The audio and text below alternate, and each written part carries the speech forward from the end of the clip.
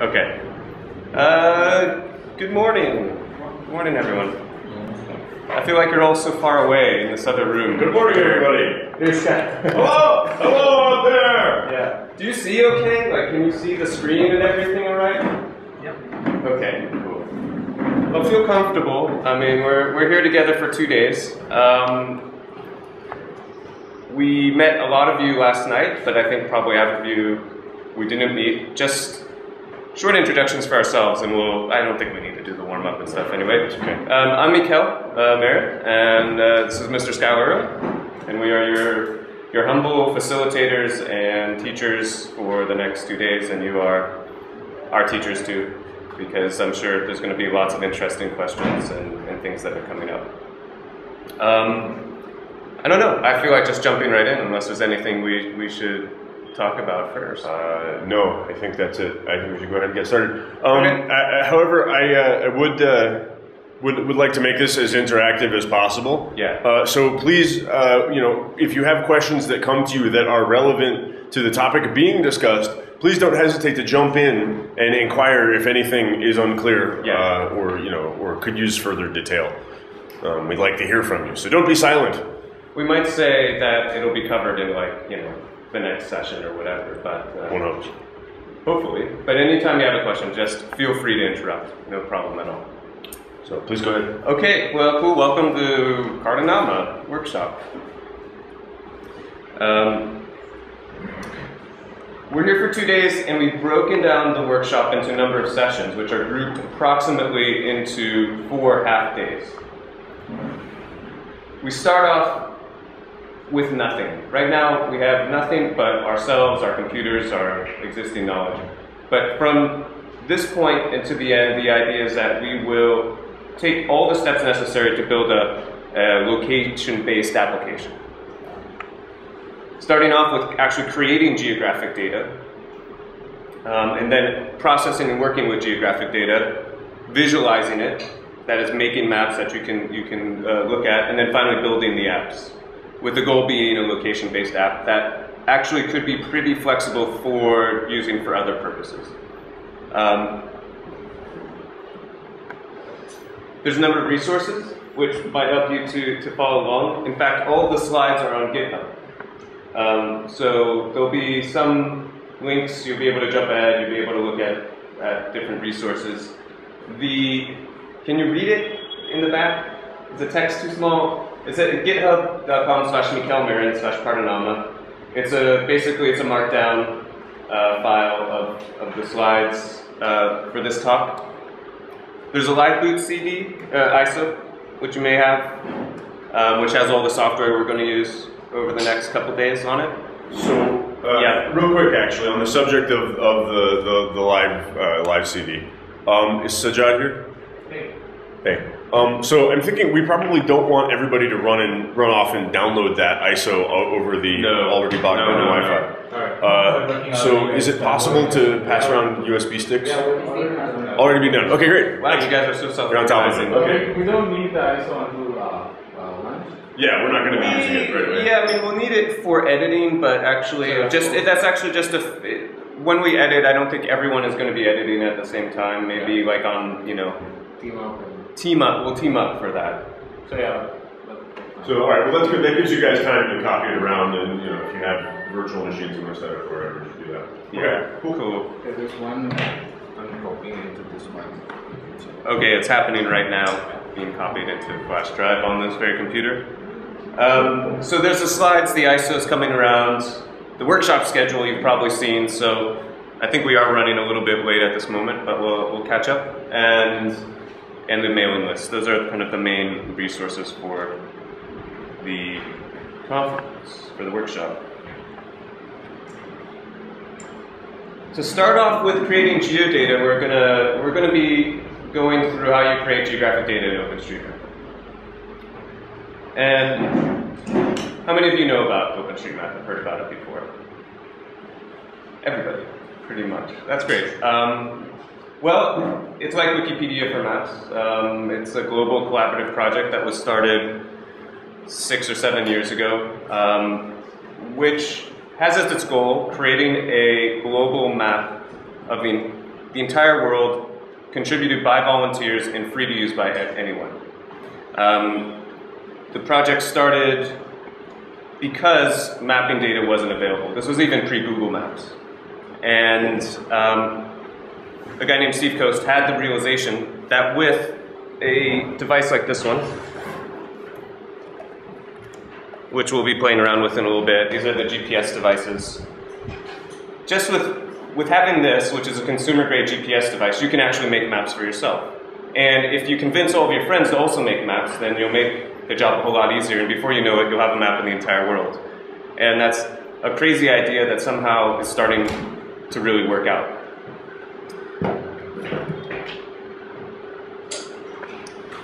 That's the one-liner. I mean, anyone can contribute. There's no moderation. Unlike Wikipedia, which has a little bit of moderation, anyone can contribute at any time, and all the data is available for access through an API and through data downloads under Creative Commons licensing currently. Creative Commons licensing allows for reuse of the data for both commercial and non-commercial use under the license that we have, only with the stipulation that you share back any changes that you make to the data. So that if you get some OpenStreetMap data and you notice that the name of a road is incorrectly spelled and you correct it, you have to contribute that back into the commons. Not even directly back to OpenStreetMap, you just have to make it available. Creative Commons licensing has worked for a while, but there's a lot of issues when you deal with geographic databases, which some lawyers get excited about. So we're moving to a new license called the Open Database License in next month, actually, in 1 month exactly. If you look at the legal wording in Creative Commons licensing, particularly around things like derivation and attribution, it's not exactly clear when you come to maps when that applies. So for instance, if you have two photographs that are both, one's Creative Commons license and you have another photograph and you paste it on top, you mash them up or whatever, that new piece is a derived work and should also be shared under Creative Commons licensing. But in mapping, a really common thing that you'll do is you'll have a base map and then you put a bunch of points on top of it, right? They may come from two different databases. Under Creative Commons licensing, it's unclear whether that combined work is then share alike. We think it shouldn't be, in fact, and you should be able to do that. You should be able to layer on other data sets with other licensing without triggering share alike. And so open database licensing makes that kind of thing clear legally, and it's just been going on. It's been going on for a long time. It's caused many of us to become lawyers when we haven't wanted to be, but it'll just make it a little bit easier for more people to use the data. So this is an image that was created early in the project. The project was started in London, England, and there was a courier company which had a unit in the vehicle with a GPS and with a GPRS, and they were transmitting their positions to the control center for this courier company every minute. They had a fleet of 50 cars, and as a result, they had a heck of a lot of GPS data. And they early on just gave that to OpenStreetMap to do something with, because it's hard to collect this much GPS data. And this was an early visualization. This is just 3 days worth of GPS tracks over London, and even in that little time, it's already almost a usable map. You can see the River Thames, and there's things like the Royal Parks, and different parts of the city and roads are already visible just from GPS tracks. And so this was really inspirational to convince us that this was, yes, it was still a crazy idea, but maybe it was actually possible to make a map of the entire world by running around GPS units and using open source software to collaboratively build a map. Let me load this up. This is actually an animation of the history of OpenStreetMap in Bangalore.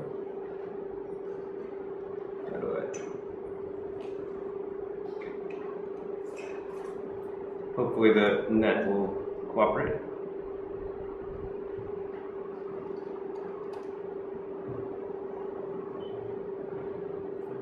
So, yes.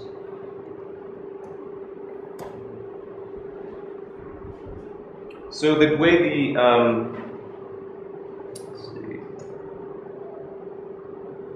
the database keeps a full revision history. So all changes over time are available. And so this is one interesting thing that someone did with those traces. You see it along the bottom is a kind of a time slider of history. Here we're in the middle of 2007, and this is still the map of OpenStreetMap. And then around 2008, the name Bangalore appears, some of the major roads. This was around the time, in early 2008, Schuyler and I came and visited for the first time. And it's a little bit washed out, actually.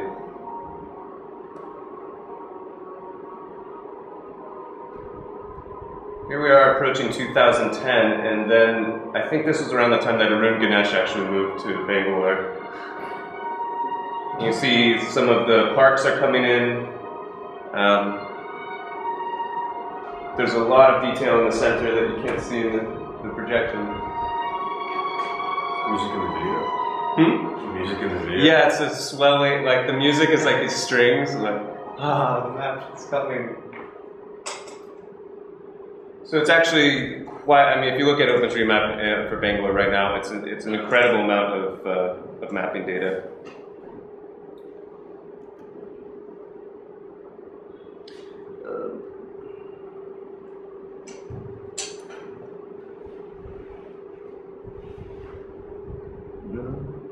How do I get back to full screen here?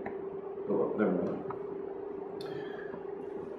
One of the key events in the history of OpenStreetMap was actually the Haiti earthquake, which happened in it was early 2010.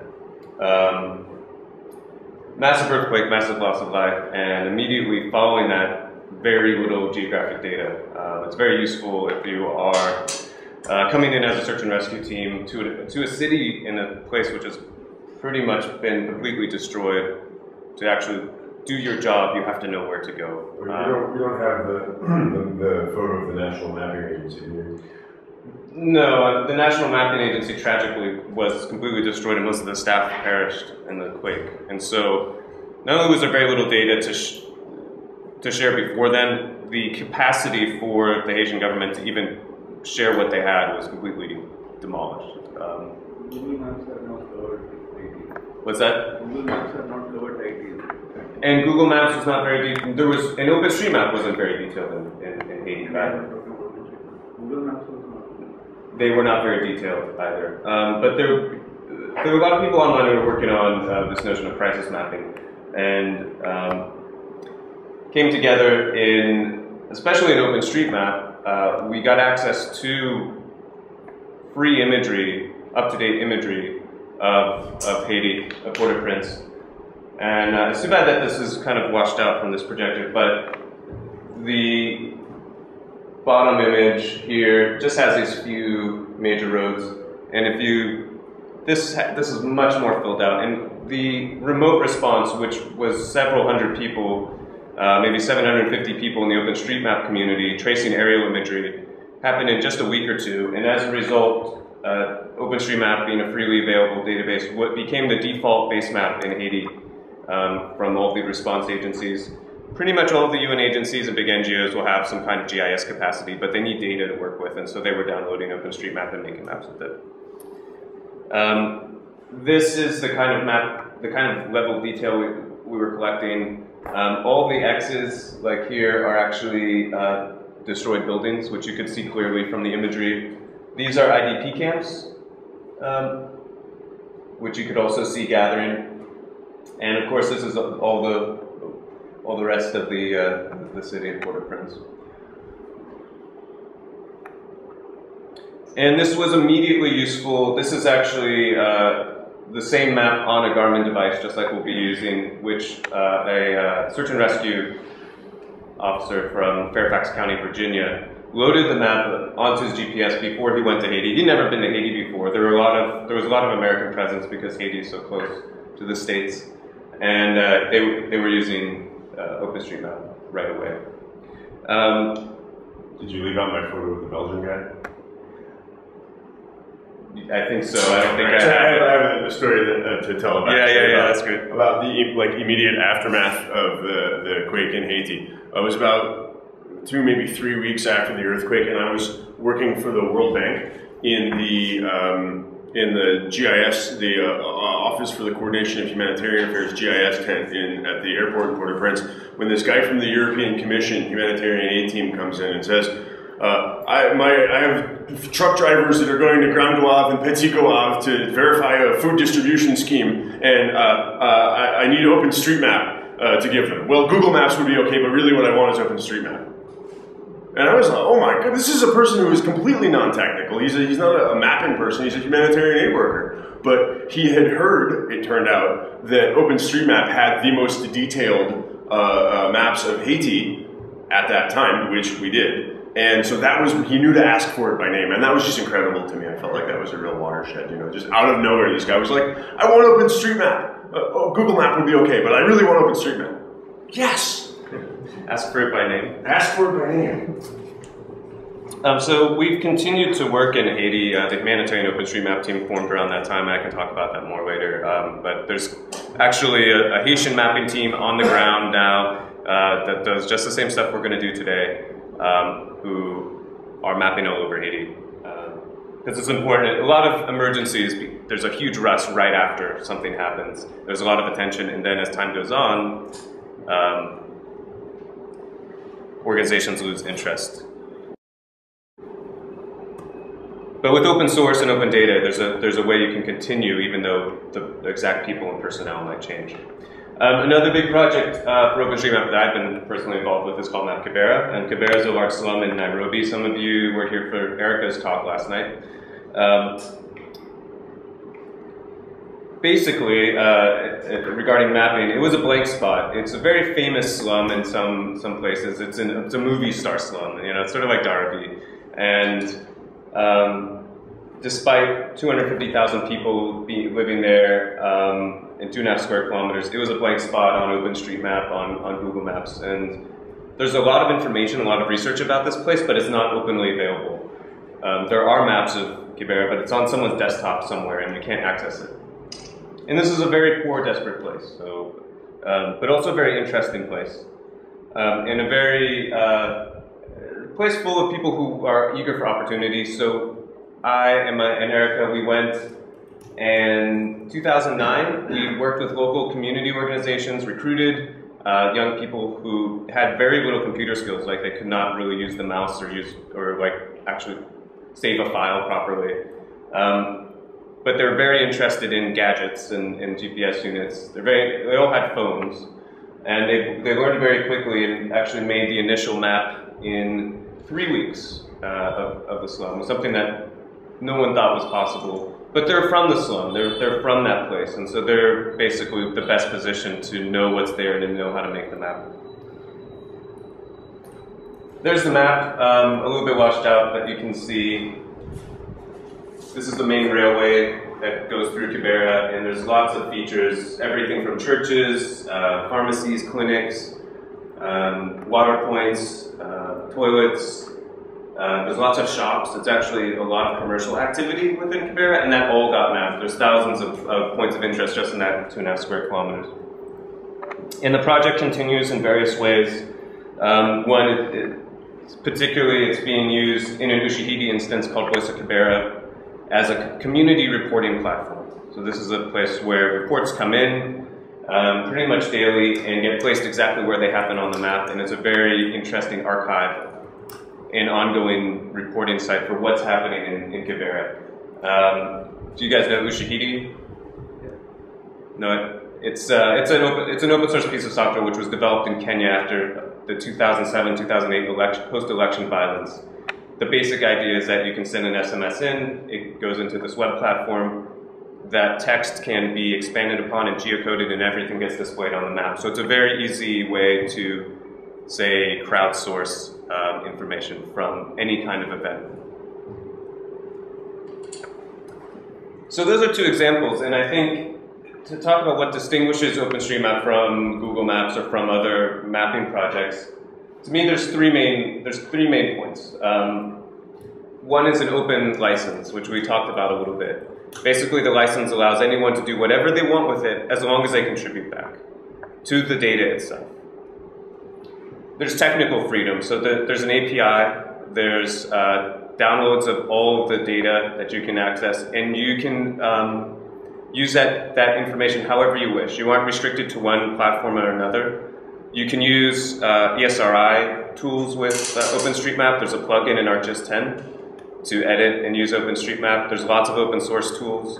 And so it integrates with pretty much anything that you want to use. Lots of web platforms. We'll go into all of this. And there's a community. There are tens of thousands of people who are really passionate about mapping, who spend their free time mapping, and there's a lot of active discussion. And having that community around data is crucially important, because if no one really cares about the data, it'll quickly soon go stale, it'll quickly lose its value. So it's having tens of thousands of people who are interested in the map is important. This is one thing that can happen if you do not have those kinds of things. I think that is an actual map of all the McDonald's in Los Angeles, at least as a few years ago. There's probably a few less by now, actually. They've kind of been closing down. But if you go with commercial providers of maps, then you are subject to their terms, which might result in advertisements being placed on the maps or charges being made on the maps. So there's, as a commercial user of mapping data, you might not be interested in the ideology. Open source is great, but you're not like necessarily running a business to support an ideology. You're running a business. You want to be successful, and so these are the kinds of considerations. There's definitely trade-offs that you make, and this is one thing to consider if using the commercial providers, is that they can change their terms of service at any time, and things can change around. This is a photograph of the Deccan Airlines magazine. Deccan Airlines even still around? Yeah. So, Kingfisher's going down the toilet. It's Kingfisher, okay. Well, they had, when we were here last time, they had this map of their route map. And same logo. it's, maybe I won't bet someone. It actually had a warning at the bottom. It says that this pictorial presentation does not purport to be the political map of India. It sounds like a tongue twister, but basically they're saying, don't get upset if you don't agree with the borders in Kashmir. And well, I found out why, actually. Yeah. Apparently, and I hope somebody will correct me if I'm wrong about this. Is it actually illegal to publish a map in India that does not display the official borders of the line of control in Kashmir? So if you publish a map in India that has different borders, you can get into serious trouble for that. And I think that's why there's this disclaimer. But the point that we're getting at here, right, is that OpenStreetMap as a one tool or one data set gives you the opportunity to depict the world in your own way, right? If you want to depict the world with the borders that India officially claims to have, the data lets you do that. And if you want to depict the world with different borders, I mean, if you might want to do that, I don't know why, you can. Exactly. And if you are using a provider, you do not have that control. It's up to them to decide. And there's several cases with Google Maps where they've become the arbiter of geographic truth. And I know like even the Indian government has lobbied Google Maps to change how they show the borders. And I feel like that's something that's important enough to be in everyone's control. This is an example from Hurricane Katrina in 2005. A bridge not too far from New Orleans was wiped out completely by the hurricane. That's the image here on top. And despite that, for 2 years, if you went to Google or Yahoo, which at that time all relied on Navtech or TeleAtlas data, these are the big data providers. If you asked for routing from from this point to this point, it actually put you over the bridge. But if you went to that bridge, it's gone. And so it turns out that it takes a very long time for those data companies to notice that something's changed, package it up in their system, distribute it to their customers. Their customers need to load it up into their system. It takes a very long time for that to come back into the actual applications. Do you want to tell Jesse's story, or can I? Sure, I'll tell Jesse. So I was actually made aware of this by. Are you hearing me okay, or should I use this? Okay.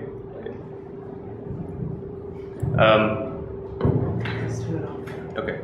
So a good friend of ours was actually, he's a firefighter and also a geek. He used to work for Amazon, and he went down to Katrina to help out. And he was actually camped out somewhere near here, and he noticed a lot of people coming up to this bridge and then getting out of their car and getting really confused and looking around. And he kind of started asking, like, why are you here? The bridge is out. And they were told, well, I called the Red Cross, and they told me to evacuate this way.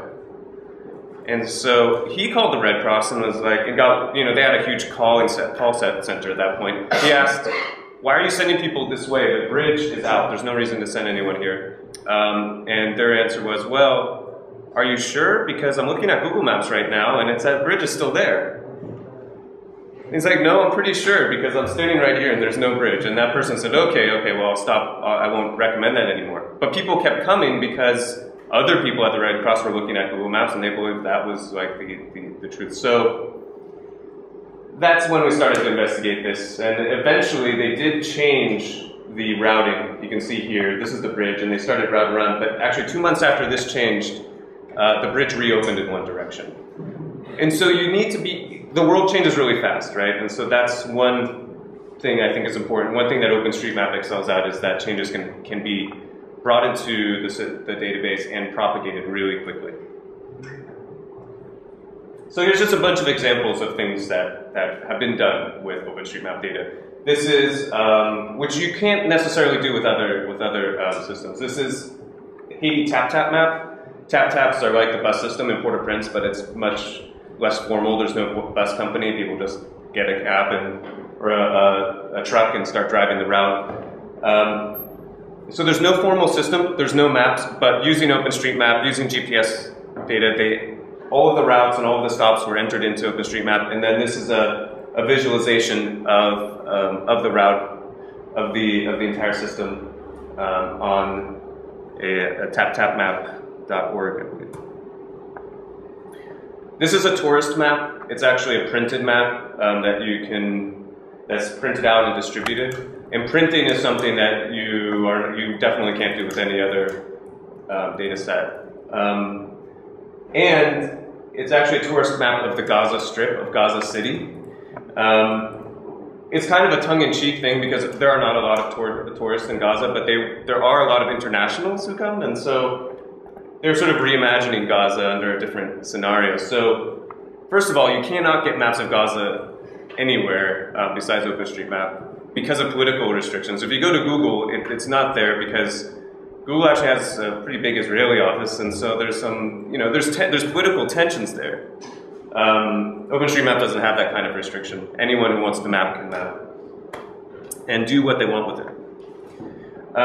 This is an example of you can use any sort of tool to bring data into OpenStreetMap. This is aerial imagery, which has been warped using the open source map warper, which Schuyler worked on.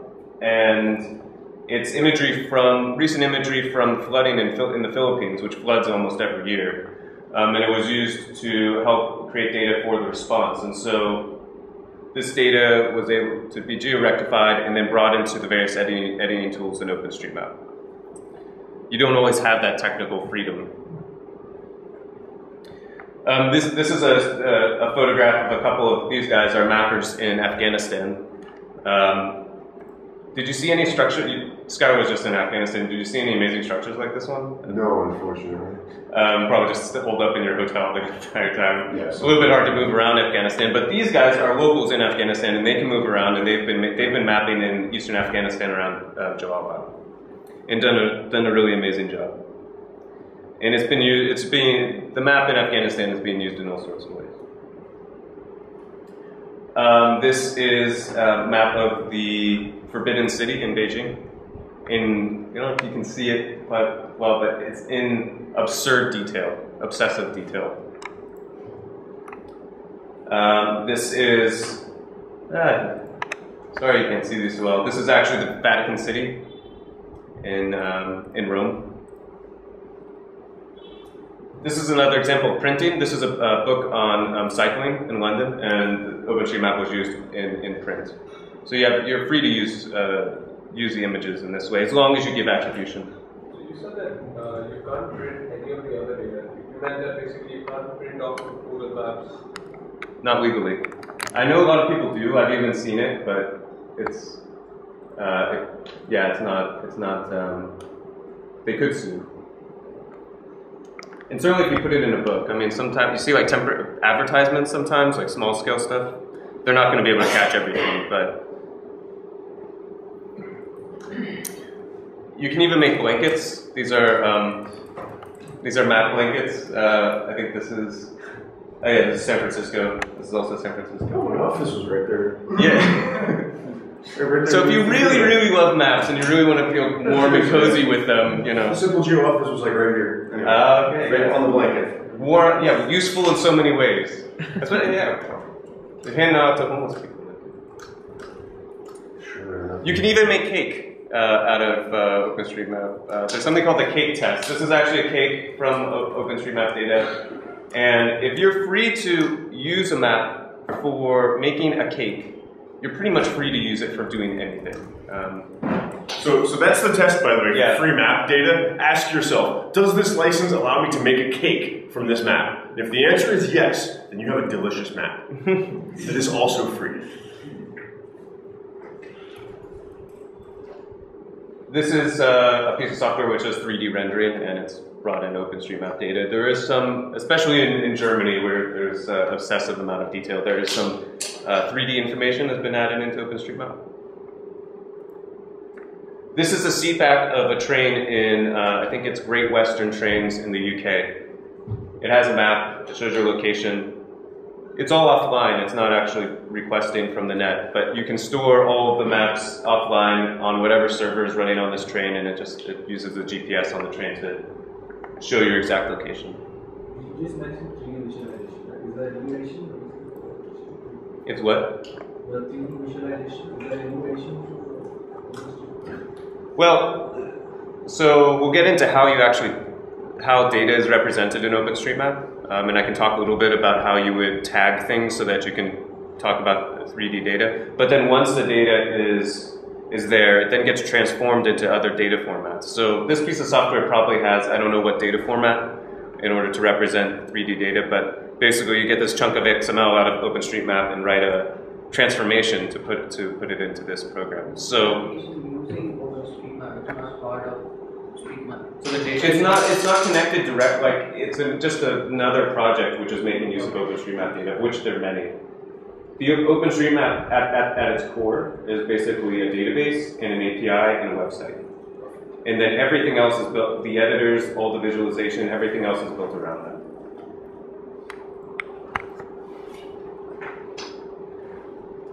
Oh, that's completely washed out, and it's really beautiful, by the way. This is a map of France, land cover.